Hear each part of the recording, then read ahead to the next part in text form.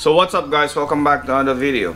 So on this video I'm gonna install the crank seal guard and the crank bolt capture on this N55 engine on my BMW M235i from VTT.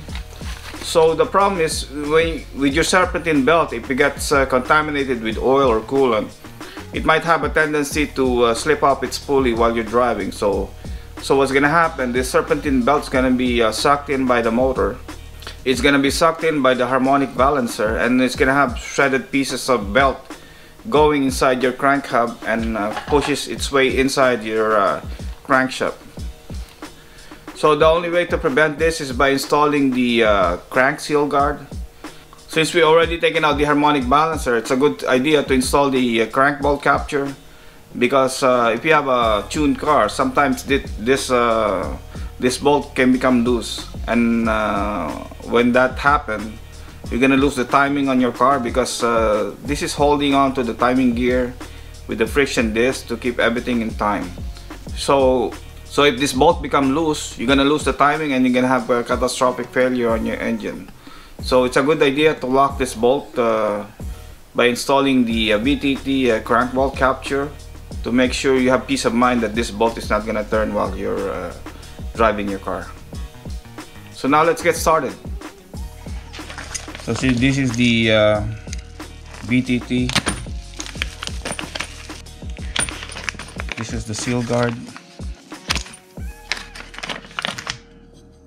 It's a nice piece of machined aluminum. It's also supplied with the extended bolt.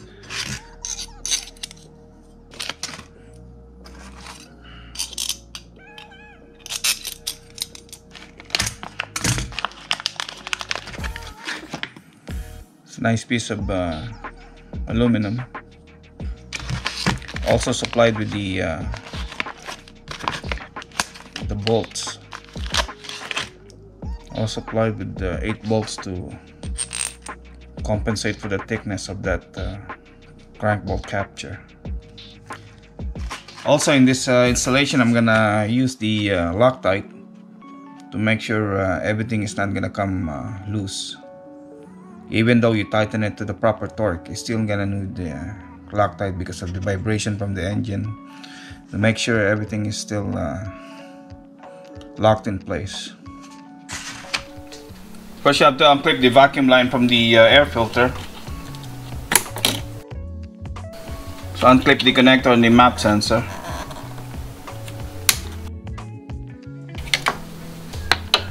Loosen the 8mm on the intake. Pop the grommet and the bracket. So I'm going to put an Allen key on the tensioner, and this will lock it in place when we take out the tension. So I got my T60 on my 3/8 ratchet and a pipe for better leverage. Take out the tension on this tensioner. So now you can remove the belt by sliding it out on the smooth side of the pulley. It's easier to slide out the belt from the smooth side instead of the rib side. Take out the belt from the harmonic balancer. Put the belt aside.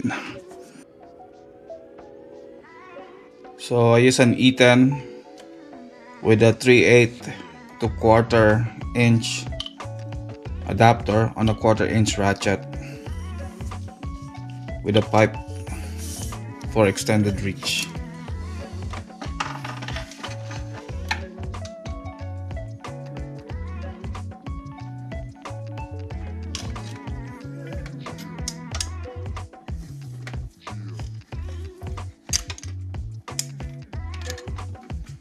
So the harmonic balancer is off now, but there's no way I can take it out without removing the tensioner.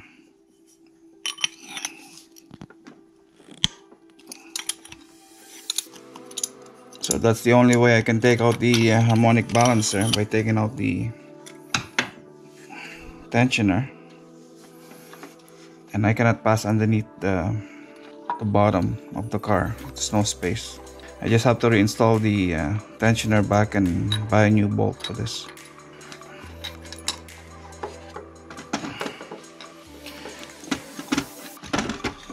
This tensioner is brand new. I just bought them last year, so it's also a good time to check the belt. There you go.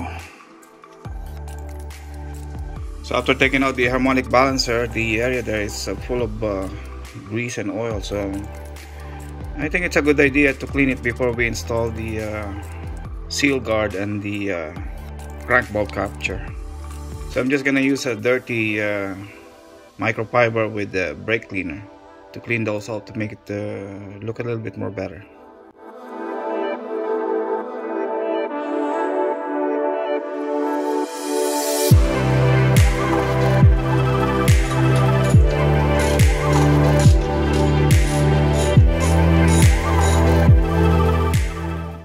Finally got the first one and then the second one. So what I use the E12 3/8 swivel with a 3/8 extension, a 2-inch extension and a 6-inch extension, and a 3/8 ratchet. I took out the screws from the bottom, have more space to work there. So I'm just gonna blow with air, make sure there's no dirt in that crank hub before I install the seal guard. So before I install the seal guard, because I'm gonna put Loctite on these screws, I want to clean it up first with a brake cleaner. Make sure there's no oil contaminants on the threads. Better bond with the Loctite. Make sure they're thin. No grease, no oil. I'm putting on the seal guard. So I'm gonna use the number 9 Allen key again with the swivel and the extension to install the bolt for the seal guard. So I'm putting a Loctite on the screw.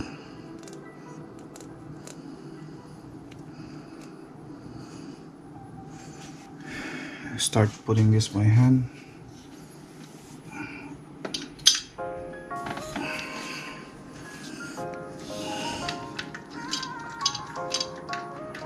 Turn it by hand first.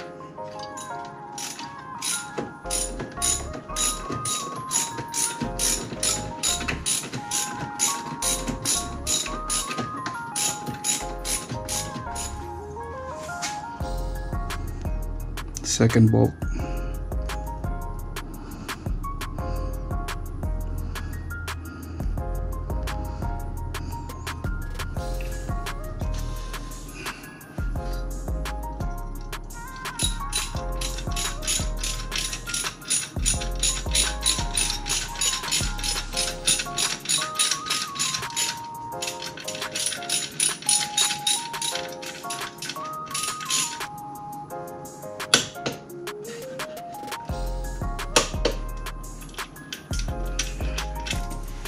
Crank seal guard finally installed.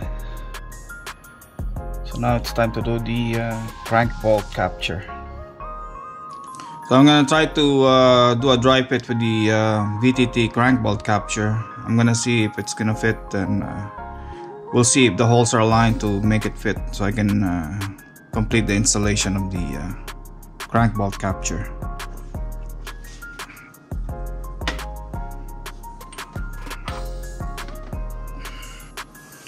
And try with the screw if I can put it in.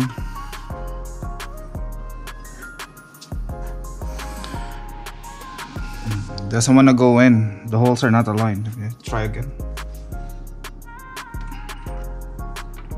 I turn it. Turn it one more time. Maybe this one will work.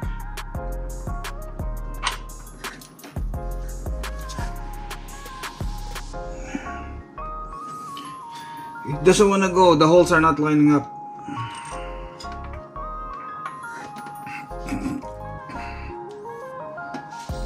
Turn it again.